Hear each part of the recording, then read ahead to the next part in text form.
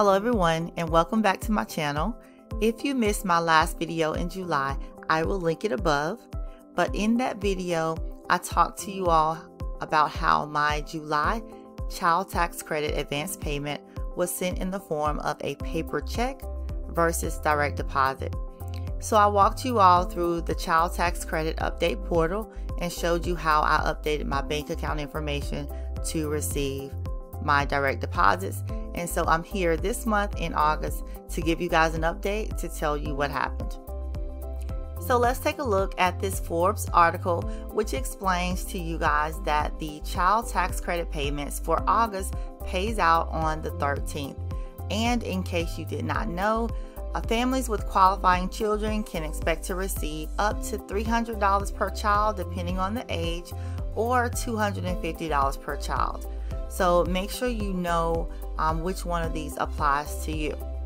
If you are wondering the other dates for the rest of the year, the September date is the 15th. Payment number 4 for October is also the 15th. Payment 5 is November the 15th. And payment 6 is December the 15th. After that, you'll get the remainder of your child tax credit when you file your taxes. And now for the update that you all have been waiting for. Did I receive my August child tax credit via check or direct deposit? Well, I am happy to say that I received my direct deposit. So the portal did work.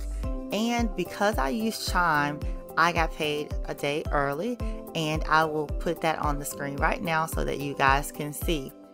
Now, I've also gone ahead and transferred some of those funds to my child's brokerage account and some to a sinking fund for an upcoming school trip to Hawaii.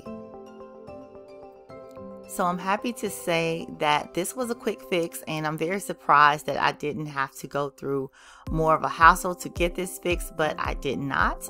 So I was really concerned that I would have to continue to get these paper checks, and most of my bank accounts are online banks, so I would have to do a mobile deposit each month, and I just didn't want to have to do that. So it did work. The child tax credit portal did work for me. So if you guys had the same issue, please go through the portal and update your bank account information. I will place the website link in the description below. And if you like this type of content, please subscribe to my channel, like this video, and hit the notification bell so that you're notified every time I post content. Thanks, guys.